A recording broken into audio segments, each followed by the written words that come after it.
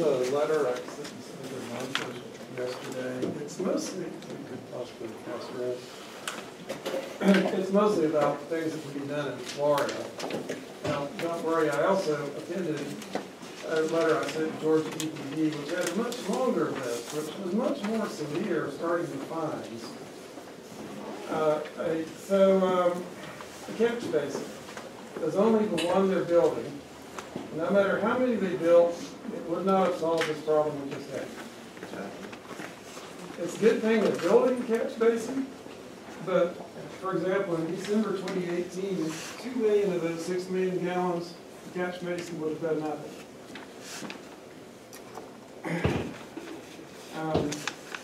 Georgia spills over 10,000 gallons. They do have to report, and all the spill reports are actually online on Georgia EPD. It's called Sewer Spill Report. Basically, 30 organizations in Georgia and Florida embarrass them into it by pointing out that Florida's been doing this for years. But that's not the only reporting they need to do. As you just heard, they didn't tell Brooks County. It's not clear they ever actually officially informed Lowndes County, where Valdosta is. As far as the Georgia Department of Health, they were not informed. Another thing I can give you where it spells it out in writing, they were not informed. And unfortunately, even worse, there's the one thing they did do was offer free well testing. And they covered Brooks County as well, because I don't know where the Brooks County person was. However, the Georgia Department of Health does not have authority to send out health advisories, does not have authority to plant signs, does not have the authority to tell Valdosta to do either of those things. I have this in writing, I'll give it to you. So who does? They said, well, Georgia EPD, Valdosta and Georgia EPD have the responsibility. Valdosta, when asked, says, we did everything we were required to do. What they were required to do apparently does not include planting signs on the Withlacoochee River downstream from Sugar Creek. And not only is part of Valdosta itself on that river, but there's at least 4 places where people go onto the river in Lowndes County, and people from Brooks County there come to, and people fish on that river. There were no warning signs, despite being asked many times. Valdosta said we did what we were required to do. And Georgia 31, I've seen a lot of people from Florida using that plan. No warning signs. So I spent an hour on the phone this morning with Georgia EPD, and apparently they're operating, what is the term, SOP, whatever, their operating principles, does not require them to do that. Not only that, it only requires them to test one place upstream, one place downstream, which in this case were both on Sugar Creek. Valdosta did a little more than that. They did some testing at, for example, US 84. And once or twice they tested at Georgia 31, mostly after DEP got them to do it. Now, between US 84 and the state line is 27 river miles. This has been a problem for Florida because, well, first of all, that first alert put out by the Florida Department of Health, thank you for being proactive and all, turned out not to be necessary, but nobody knew that. The second alert also turned out not to be necessary because that would have, when Valdosta saw the spill at US 84, there was 27 river miles in between, and nobody knew. Can you pass some of these around, make sure we get to it? I didn't make very many of those. The only organizations testing at Knights Ferry and Nankin in between are us and Lowndes County finally did some testing, which I noticed it's great that DEP is doing this compilation of data. It'd be augmented if we included these other data sources. It'd even be augmented if we could convince Lowndes County to do more testing.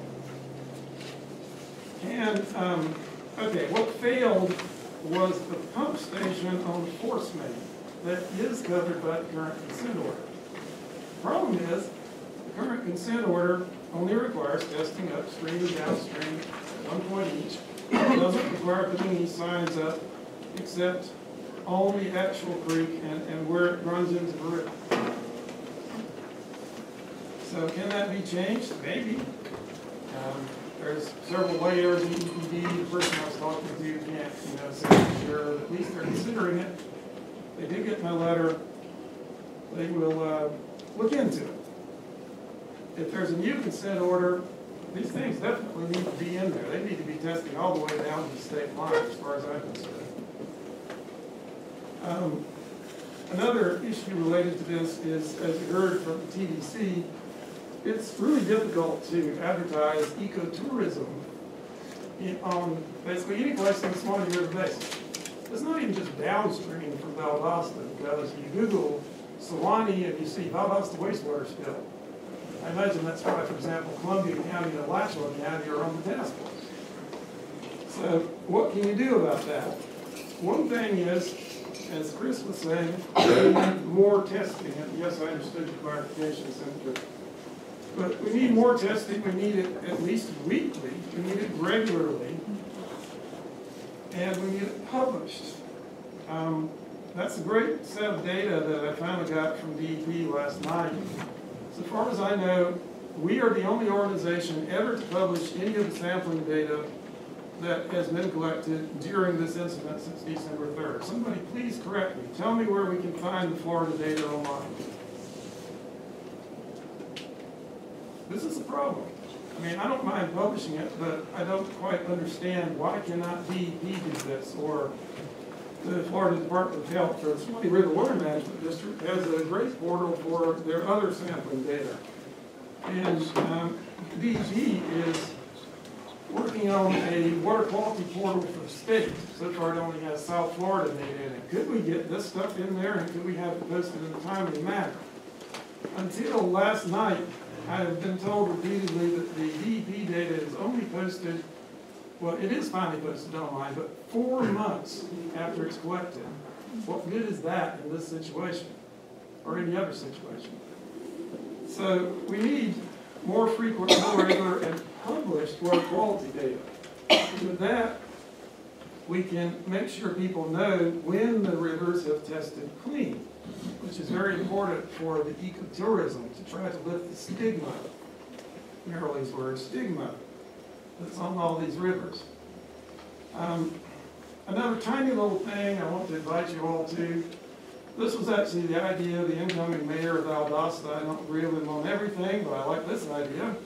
He asked for what he calls a mayor's paddle on the Withlacoochee River. They scheduled this for January 18th. It's a Saturday. It's going to be going through a stretch of river that was contaminated, a stretch that includes the outfall from the Withlacoochee wastewater treatment plant. So we will be testing upstream and downstream in that. And it'll be very interesting if we find any place where there's like bits of sewage still on the inside. So I would like to invite you all to come to that. Thank you. Senator, that's all that I have. The individuals who signed in. Yes, ma'am. I signed in. I'm sorry, my voice. Oh, did I miss you? Yeah, maybe. Cindy? Cindy? Yeah. I'm sorry. I put a check mark, but apparently. Okay.